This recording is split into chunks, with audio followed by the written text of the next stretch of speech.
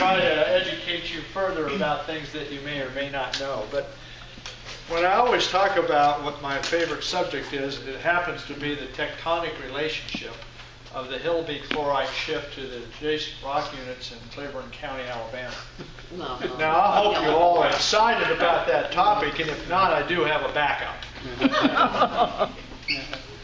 Many, many years ago, I was elected president of the Davis Family Association in Woodville, Mississippi at Rosemont Plantation. And on that day, I didn't really understand what the change in my life would be. But what became kind of a wish became a dream, in that it gave me access to travel around and learn about my great-great-grandfather. I'd lived 27 years at that point in time and knew about 3 things about him: that he lived, that he was my great-great-grandfather, and he was President of the Confederate States of America. As I go forward in these days, and every day I see new people at Beauvoir, I find out that most people have that same knowledge, or less. They don't even know he was alive until February of 1861. Tuesday night we had a cemetery tour. I don't know if any of you attended it, but we had 600 people there. And I spoke to every one of them in these groups. And what I found out, the first thing is, they don't know anything about Jefferson Davis, and half of them have never been to Beauvoir or more than that. So we have a challenge in front of us. 15 months ago, Carol and I came to the coast, and we reflected on everything that we've done to get here. We've been traveling for 35 years across the country, everywhere that Davis has been. So when I speak about Jefferson Davis, I'm not speaking from reading it in a book or somebody telling me about it, or go to the History Channel or go to Wikipedia. I can actually say that when I talk about Fairview, Kentucky, where he was born in 1808, I've stood there. If you talk about the bed that he died in New Orleans, I can say, touched it. If you talk about the grave in Hollywood Cemetery or Metairie Cemetery, said, I can be there. But it goes further than that. And what we've understood about Jefferson Davis is one thing in particular. The American public believes that he was incarnated in February of 1861. Just dropped on the face of the earth, became President of the Confederate States of America, and also created the institution of slavery and the Confederate States of America. And if you don't believe me, we've had Yankees down, and they don't even think anything other than that, and they think he probably died the next day, because they don't know anything further than that piece of information. Now down the street, about, 4 miles, is the Jefferson Davis Presidential Library. I don't know how many of you have seen that building. That building is 24,500 square feet. You remember that there was a presidential library that was there before. Katrina came through our hurricane-proof building that we didn't move any of the exhibits on, and destroyed all the Davis artifacts that were in the bottom floor. So we don't have any Davis artifacts left. So when Carol and I had the opportunity to come down to Beauvoir and assume this position, we knew what we were up against. First of all, we're up against a tremendous void in the understanding of Jefferson Davis and what he did. And the second thing that we're up against is we don't have anything to portray Jefferson Davis. Now, most people will look at that and say, man, that's horrible, that's bad. But actually, it's not. What it is it's an opportunity. So let's talk about some of the opportunities that we've seen as we travel around the United States. We have tried to understand what it is that's available to us and how it is that we want Jefferson Davis to be looked at as we go forward. The significance of Jefferson Davis doesn't really start until probably 1824, when he enrolls at West Point in reference to his oldest son, his oldest brother, Joseph, making that possible. Davis really at that point in time is the youngest of 9 children. And they moved from Fairview, Kentucky to Rosemont Plantation, and he was on that plantation for most of his life until 1824. So look at him at 1808 to 1824. Do the math. He's pretty young when he goes to West Point. Before that time, though, he'd actually had 3 educational opportunities, 2 of them in Kentucky. One was at a private Catholic high school, the other one was at Transylvania University, I think it's called, or Transylvania College. The university, I can't remember. By the way, one of the things that we find out about Jefferson Davis as we go forward is political correctness has run amok. So if you go to Transylvania, by which my grandfather gave them a large collection of Jefferson Davis papers, and you mention Jefferson Davis, they go, who? Which is a shame because they've got one of the largest collections of Jefferson Davis papers in the country. Not only that, about a year and a half ago, Linda Christ calls me, who's the editor of the papers of Jefferson Davis, and she says, have you seen this document on eBay? And I said, no, I haven't. She said, that's from Transylvania. Somebody needs to tell them somebody's taking their papers out of the collection and putting them on eBay. People are walking out. They don't even think enough of those collections to hold them in security. So, again, we're not faced only with that dilemma in reference to the one date in history, but we're also faced with what else is going on in Jefferson Davis. In 1824, he goes to West Point. In 1828, somehow or another, through an act of God and a lot of personal perseverance, he does graduate. Now, he had a really fun time at West Point. And you say, how is that possible? Well, remember, it was really small back then. And there was a little tavern down the road not far called Benny Hill Tavern. Or Benny's Tavern, not Benny Hill, but Benny's Tavern. And all of the cadets would go down there because, you know, I don't know if anybody's been to upstate New York, but West Point is probably the darkest, grayest, coldest place I've ever been in my life. And I've been there at Thanksgiving and Christmas, and it was really terrible. I can't even imagine what it was like in January. So they would go down the road, and it was illegal to do that, but they got there anyway, somehow or another. And Davis gets caught. They get the whole group caught, and they take him to court-martial him. And at his court-martial, Davis decides, out of his own ignorance or intelligence, whichever, is to defend himself. And so when his turn comes, he's asked to defend himself, and he gets up in front of this court-martial board, and he says, I defy you to find someone that witnessed me taking a drink at Benny's Tavern. If you can find that person, please bring him and have evidence, or else I say I never did. So the court goes and asks everybody in the courtroom. Of course, all the cadets are there, and they say, well, no, we never did see him take a drink at Benny's Tavern. Well, why didn't they see him take a drink at Benny's Tavern? It wasn't that he didn't have a drink. It's that when he had a drink, he turned his back. And nobody ever saw him take a drink. So his defense worked, and he was let go. That Christmas, however, there was another incident that came along, and they had eggnog, and they were making big batches of eggnog, and for some reason, Davis was in the hallway, and someone came to him and said, they're going to come, go to your room. And he went to his room. About 10 minutes later, they busted that party, and something like 20 cadets were kicked out. And so Davis was kind of blessed in a lot of ways. Again, his intelligence and his ignorance worked, but God was in his way to put him out of harm's way for him to get through. 1824, he goes to the Black Hawk Wars. Nobody knows about the Black Hawk Wars. I don't even think they're in the history books anymore. But there was a big uprising. I mean, Black Hawk was terrorizing the northeast part of our country, or northwest part of the country at that time, Wisconsin and that area. So Davis goes there, and fortuitously, he would be under Zachary Taylor. Now, Zachary Taylor's a colonel. He has 2 or 3 daughters. Davis, unfortunately, or fortunately for us, falls in love with Sarah Knox Taylor, and he falls in love with her. And he's up there, and Zachary Taylor does not want this marriage to happen. So he tells Davis that he will not betroth her. Can't marry my daughter. And so Sarah and Jefferson actually at this point in time decide they need to test their love. Now this is really highly encouraging to me about what some young people probably ought to do. But they separated for a year geographically. He didn't see her for 1 year. At the end of that year, he went back, and they were in love as they were, if not more, and chose to get married. So he resigns from the Army in 1835. They go to Lexington, Kentucky. They get married in his mother-in-law, or Sarah Knox's mother-in-law's aunt's house in Lexington, Kentucky. Still no Zachary in the picture. I mean, he's not with this union at all. Davis takes Sarah Knox Taylor down to meet his 9 brothers and sisters all over Mississippi, and ends up in St. Francisville, and unfortunately they both contract yellow fever. Sarah Knox Taylor dies. This is 3 months after their wedding. And so Davis is dying he's actually thinking that she's singing to him days after she's already died because he's as sick as she is.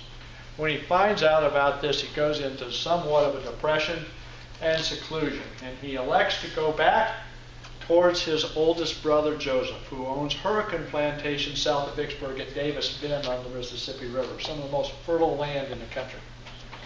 Joseph gives him about 7,400 acres, and says, here it is, you make your own plantation. So he did. It was called Briarfield because of the briars. Davis works at this for 8 years. He works on the plantation, he reads every night, and he becomes very educated, because Joseph is an educated lawyer, very powerful person in Mississippi. Matter of fact, there's a book on him if you ever want to hear about him. And behind the scenes, he was making a great difference in Mississippi. Davis, during that period of time, doesn't do anything at all but study and work. And finally, his brother kind of pushes him out the door and says, hey, you need to kind of go out and, kind of see the rest of the world. And so he goes to a soiree.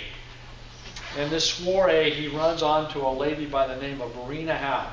Now, if you take a picture of Verena Howe and Sarah Knox Taylor and put them side by side, the comparison is remarkable. They're both very petite, they're black hair, and very, very vivacious. And then Verena Howe was really something. Verena Howe's grandfather was governor of New Jersey for 2 or 3 terms, very famous family from New Jersey. Anyway, they spark a conversation.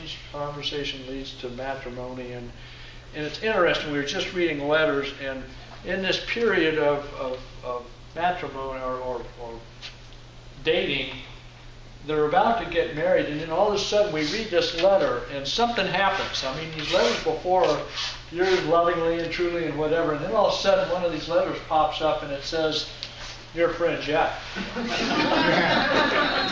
And Verena's response is, "Verena, there's no anything." So there is a period of this that there's something that came up, but something unresolved, that it happened very quickly, and then it unresolved itself, and they get married, and they move back to Briarfield. Davis, at this point in time, decides that maybe politics is something he wants to engage in, so he starts to make political speeches. His first speech is on the porch of the Old Courthouse Museum in Vicksburg, Mississippi. That leads to him running for office. He runs for legislature in 1846 and gets elected. Now, who else is elected in 1846 but one of our dearest compatriots, Abraham Lincoln? So Lincoln and Davis are in the House of Representatives at the same time. We went to the archives in Washington, D.C., and we asked the question, is there any realm of these two people? Now, they must have seen one another. There's no question about that. They were in the same chambers, but there's nothing that has both of their signatures. So, and they were really at opposite ends of the spectrum, because what happens in 1846 is there's a little conflict going on in Texas, in Mexico, called the War of 1847, has already started. And Davis, with his military background, what's he like to do? He likes to go to war. He likes to fight. And he's a proponent of it. Lincoln, on the other hand, is saying, no, we don't need that, we don't want that. Well, Davis has got manifest destiny. He can see that the country's going to be one side to the other. Lincoln can't see that. Lincoln's against it. Davis is for it. Davis quits the legislature, comes to Mississippi, creates the Mississippi Rifles, or joins them and takes them on to Texas. Lincoln runs for re-election and he loses because of that issue. It's an amazing thing how that changed the dynamics of Lincoln and Davis. Davis goes to the War of 1847. Well, before that period of time, though, another interesting thing had happened. When Davis was going to marry Verena, he gets on a riverboat in Vicksburg going to Natchez. And who's on the boat? I haven't seen this guy in 8 years. Zachary Taylor. So as the story goes, they walk around the boat numerous times, and finally at the end of this story, they're at the railing, and so the story goes as Zachary puts his arm around Jefferson Davis. Now, we don't know what was said, but you can just imagine.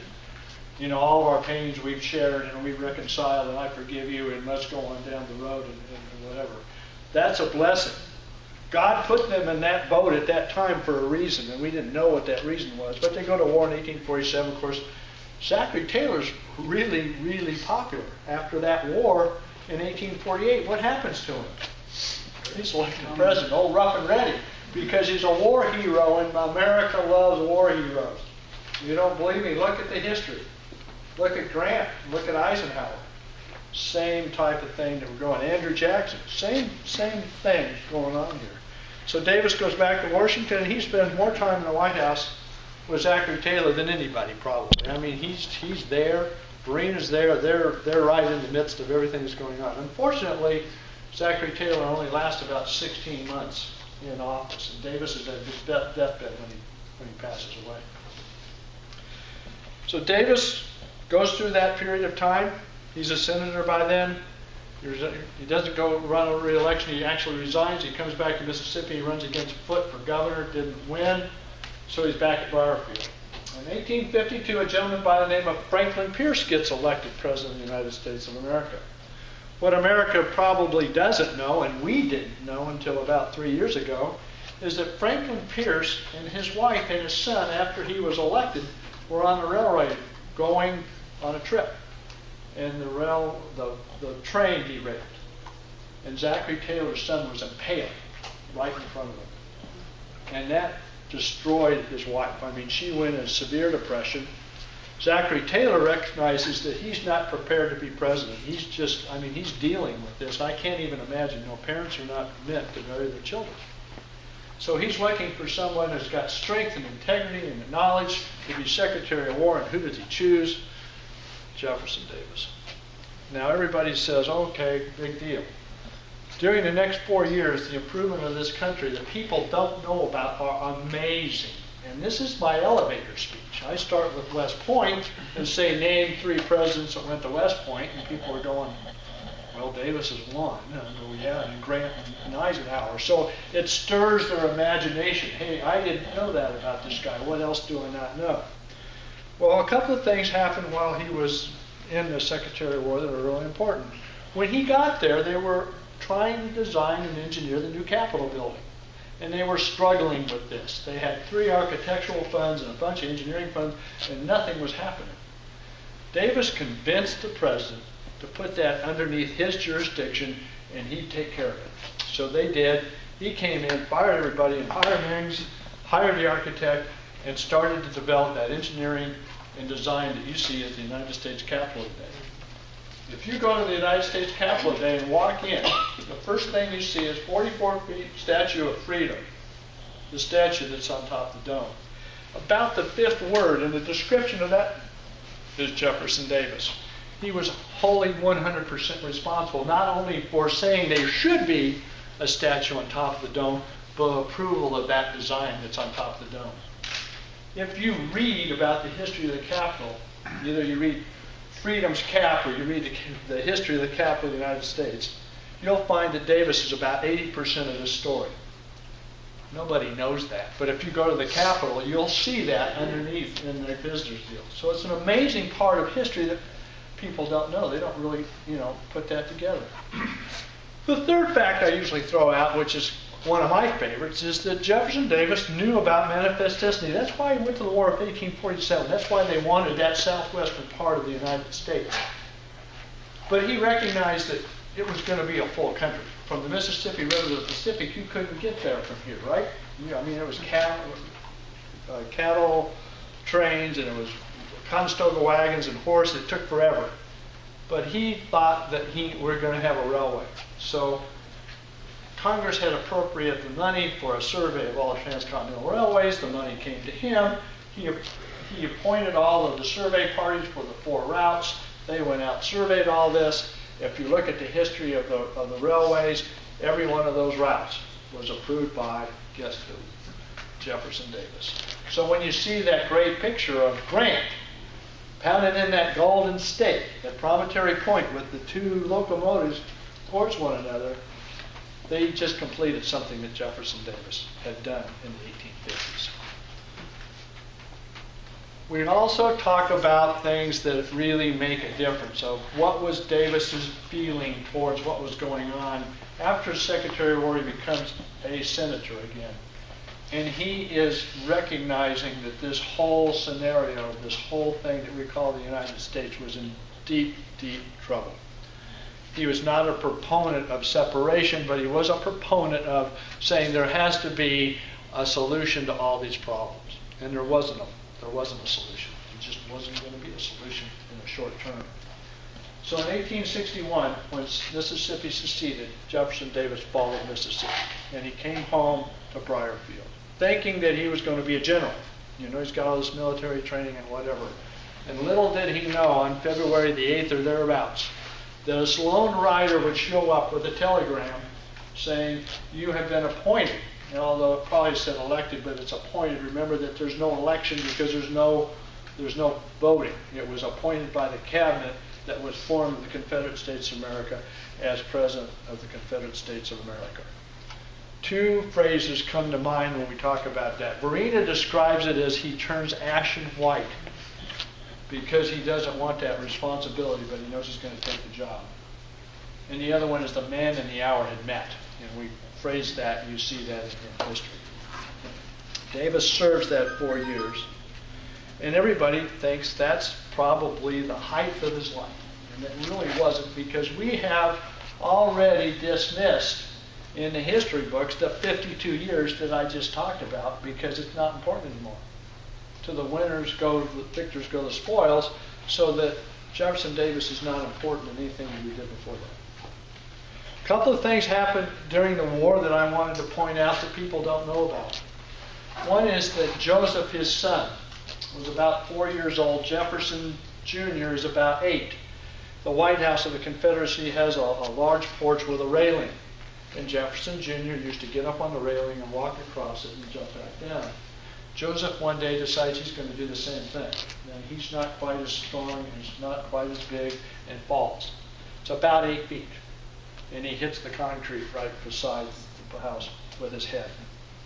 Severe concussion, brain damage, hemorrhage. By the time Davis, he's unconscious and dies in his arms. So here he is, just like Lincoln. Lincoln's losing his son, Davis loses his son. The beauty of it is about 3 months later, Winnie, Verena Ann Davis, is born, which saves Verena and Davis a lot of heartache that Mary Todd and Abraham went through because they didn't have any more kids. And so there was a blessing in something in reference to Verena Ann's birth, but Joseph's death was still devastating in that fashion. One other thing that happens in Richmond is in 1863, Jefferson's going from his office to the White House, and there's an orphan African-American child on the street. His name is Jim Lindbergh. And Davis picks him up, takes him home, and says, where do you live? Who are you? And he's an orphan. Jefferson Davis adopts Jim Lindbergh as one of his sons. He's in his house throughout the end of the war. Now, as you all know, Davis left Richmond. The day that he left Richmond was a Sunday, and Jefferson Davis was in church at St. Paul's at 11 o'clock. Carol and I were in St. Paul's a month ago on a Sunday at 11 o'clock in Jefferson Davis's pew, trying to feel that. What was it that he was feeling? And we've been there before, but as we now have absorbed this presidential library, I want to make sure that I understand when I say what he felt, what was he feeling? And what we know is that he was feeling near to God, that God was more important in his life right then than leaving Richmond or the war or the family or anything else. How do I know that? Because it took 2 telegrams to get him out of that church. And even then he left reluctant. He leaves Richmond, they go to Danville, they transfer down to Carolina.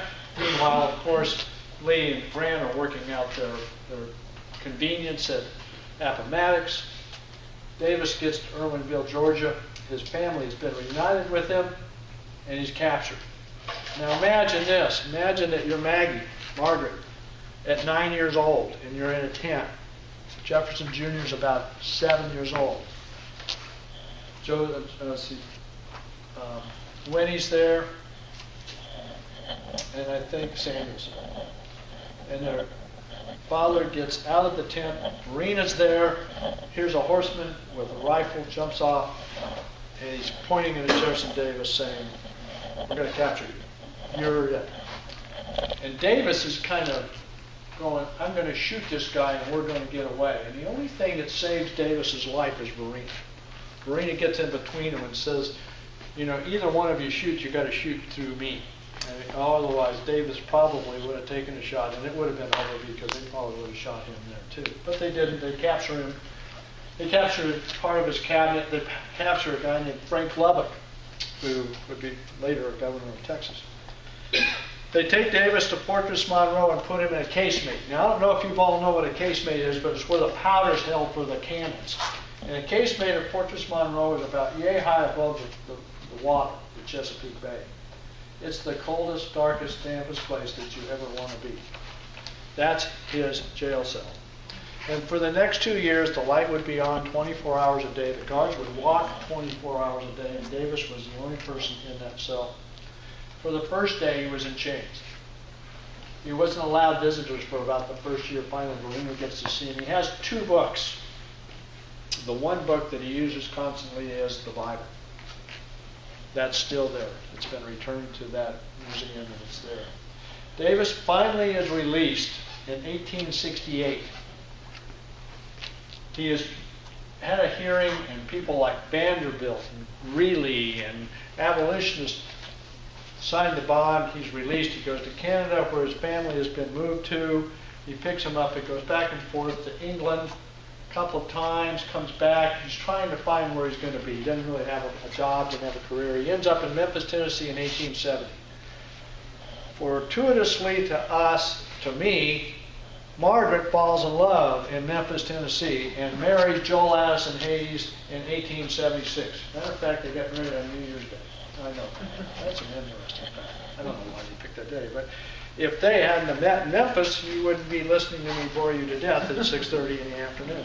Anyway, they marry. Jefferson Davis is there. Jefferson Davis Jr. is there. He had gone to VMI, which was his hope that he was going to be a successful student, and he had his father's genes. I think that runs in the family. And a little bit rambunctious, and he got thrown out of VMI, and he was going to go back and get the L3 run, and he dies too. So at this point in time, in 1876, Jefferson Davis has no male heirs. He's only got one daughter that got married, and she marries a guy named Joel Addison Hayes in Memphis, Tennessee. It's an important fact that will change a lot of things here as we go forward. In 1877, Jefferson Davis comes back to Mississippi. Now, I didn't know a couple of things, but Jim Miller and I have had this conversation. I've also talked to the folks at St. Mark's. Jefferson Davis went to both churches on the coast when he came back. But prior to that point in time, a couple of things happened. He was here in the 1840s, and he actually bought property, according to some of the documents that I'm reading. He actually owned land in Mississippi City, I think. I'm not sure. But he met a guy named Teagarden. And they had a conversation, and there was a church probably on Teagarden Road or thereabouts. And it was a Baptist church, I believe, or a Methodist. And it had burnt down, and there was no church. And that's where the Episcopal Church was meeting at the same time.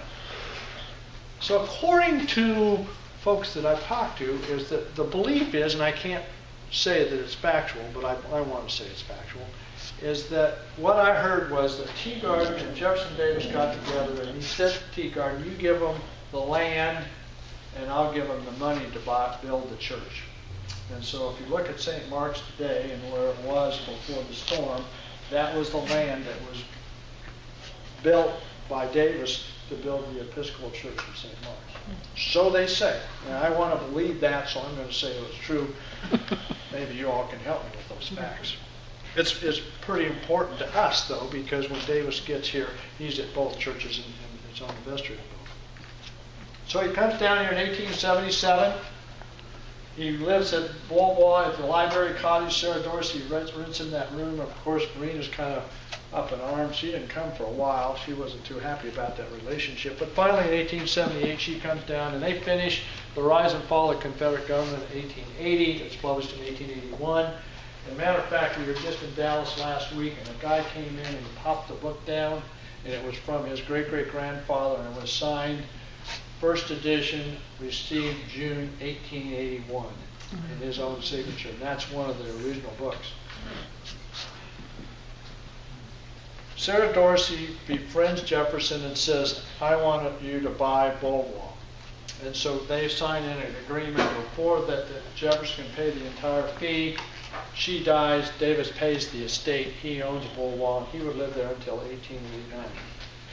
What important things happened in that period of time that reflect what you were just talking about? Well, the courthouse is one of them. So that's a rebuilt structure, is that right? That's not the original courthouse. We have a film at Bullwong talking about Bullwong, and it starts out, and there's a voiceover of Jefferson Davis, one of Jefferson Davis's speeches in, I think, 1880. When did Liberty Bell come? 86, 84, 18... Do you remember what year it was? Somewhere like that. But he was asked to speak. And he was on those courthouse spoke. And he started his speech saying, "My fellow Americans." And then he had to stop. And he says, "Wait a minute, can't say that." Why couldn't he say that? He was still the only person left in the United States that didn't have United States citizenship after the war. It was never given to him. They asked him if he would accept a pardon. And he says, "I will not pardon myself for something that I don't think was wrong." And so he held to that throughout his life. So that was that historical marker is there, and it is there. So we have a connection to the building that you all are about to become, I hope, owners or leasers or whatever. So it's so neat to be able to talk about Gulfport history and put both St. Mark's and that building in reference to where we are. So I'm going to give you a couple of little facts, and then I'll stop talking, that you don't know. Davis dies in December of 1889 in New Orleans. He'd gone to Briarfield. Remember that his son-in-law moved to Colorado Springs in 1885. Nobody's overseeing his plantation. He goes up there, catches cold, gets back here, dies in New Orleans on December 6, 1889. The whole Hayes family that was in Memphis had moved to Colorado Springs, Colorado. We think there's two reasons they did that. We think one of them is Joel Hayes' health.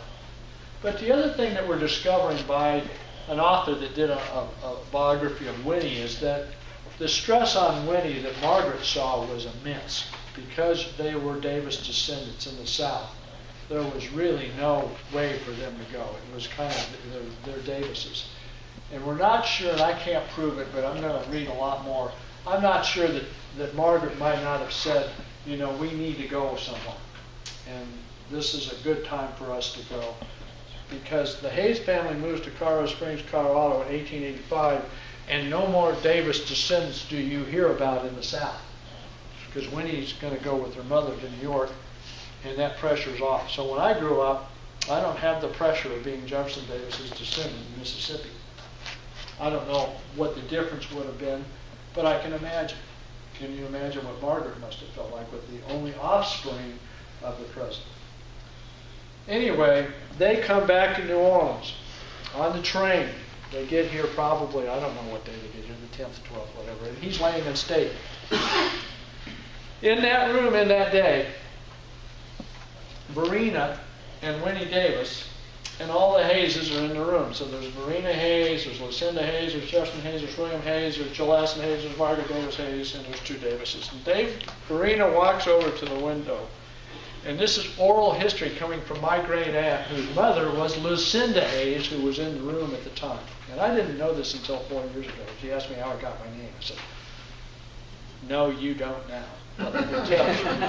Verena walks over the window, points over across the street and says, "There lies the last Davis. Isn't it a shame we can't do something about that?" So in that room during that period of time, one of these brilliant people, they all had to be brilliant because they're all relation to me, decided that they'd look at my grandfather, whose name was Jefferson Addison Hayes, and ask him to change his name to Jefferson Hayes - Davis. And he's, you know, he's brilliant. He's 6 years old. Oh, sure, I could do that. That's historic. So they get back on the train after the burial. They go to Jackson, Mississippi, and by an act of legislature in February of 1890, which was a large document like this, they changed his name to Jefferson Hayes - Davis. So I'm standing here before you as a great-great-grandson with the last name Davis because of that instance in that room in that day. Otherwise, my name would be Bertram Hayes. Now, everybody says, how many more descendants are there? There's 50 or 60 of my generation. We have lots of Mosers and Youngs and Sullivans and Grays and Sintons and all kinds. but fortuitously, I am the only one that carries the name. So we have Jefferson Hayes Davis, we have Addison Hayes Davis, my father. He was the only son of his generation. We have Jefferson Hayes Davis III, my brother who's passed away, and we have Bertram Hayes Davis, and now we have Joel Addison Hayes Davis and Sarah Taylor Hayes Davis. Sarah Taylor, ring any bells? First person in our family to be named after Sarah Taylor. Everybody else has been a balloon for all these years. We came here to correct history. Not to correct it so much as to educate and tell people about everything that I've just told you and more. We want people to understand what Jefferson Davis did. We don't want them to be hung on that one day in history, because if they do that, they lose a lot of history that is not known. So how have we done that? We've been here for 15 months. I got here in July, Carol got here in March. First thing I knew was that there was this young lady by the name of Andy Oswald, who you all probably know, and she said, we're going to do Christmas at Boulevard. And Carol looked at her and looked at me, and I said, this is July, we're not going to do that. Well, we did. I don't know how many of you came. Did anybody come to Christmas last year? Well, we hope there's no more of you come this year. We lit 100 oak trees. We brought Christmas back to 1889 in that historic quadrant of the building. So this year, we're lighting 150 oak trees. Not only that, we have got Marina's Garden that's just been finished and the Presidential Library that opened this summer. So again, what we've been able to, we're blessed. We had nothing to do with any of that. That was all given to us when we walked onto the property. We knew where we would be today. Our challenge is going forward, how do we see our vision? How do we see the interactive environment to display all these things that I've talked about and all these things that people touched in reference to Davis? So that's what Carol and I are doing. We're traveling the country. We've been to Washington, D.C. twice. We've been to Texas twice. We're putting together the resources, and we're going to create the environment for the financial support necessary to make the Jefferson Davis Presidential Library as important as Lincoln or Carter or Bush or LBJ. And that's our goal. And that's what we see. We want Beauvoir to be the Monticello of the South. And why can't it be? We've got a house, a library, a garden. We've got the cottages. We've got a bayou. We've got 52 acres. We've got everything that they do. What we don't have is recognizance of how great this guy was. So that's what we bring. And when we went to Washington, D.C., people moved their schedules around to see us. We saw everybody, the Capitol architect, the director of the archives, the Senate historian, C-SPAN, all of your senators, all your representatives, noted people like Haley Barbour and Trent Lott moved their schedules around to see us so that we could tell them what we're doing. And they all agreed that this is a project that they all want to be part of. So as we move forward, you're going to see a tremendous opportunity for people to participate on a national level. We want Beauvoir to be back what it was, and the Presidential Library to be just like any other presidential library in the United States. Now, as Jim said, I brought props. You like my prop? These are the trees that we give to nonprofits and individuals that we auction off at the Festival of Trees on November the 6th this year. 7th. I'm sorry, that's the night we kick off the Christmas event. And we brought them in case anybody wants them. They're free. We only ask you if you want to decorate them and bring them back to us on November the 3rd, and we auction off, and the proceeds go to help Beauvoir. But we hope you'll come see Christmas at Beauvoir. It is an 1889 experience. Jefferson reading in the house, crafts, games, music, food, everything that you want to that period. This is not anything that is extravagant. It's an 1889 historical opportunity to enjoy Christmas, and it's a wonderful time. We're blessed to be here. We believe God made us to be where we're at, gave me the experience to know and know about Jefferson Davis, and to have the opportunity to come and talk to you all. And by the way, since we're residents of Gulfport, we too enjoy the Gulfport story. Thank you so much.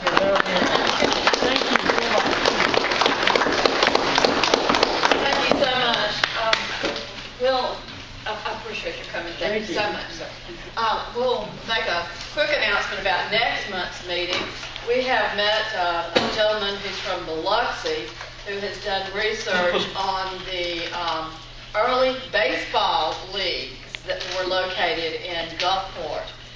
So if you've never heard of the Gulfport tarpons or the Gulfport crabs, come to this meeting next month, and he's interested in getting more information. So we're going to.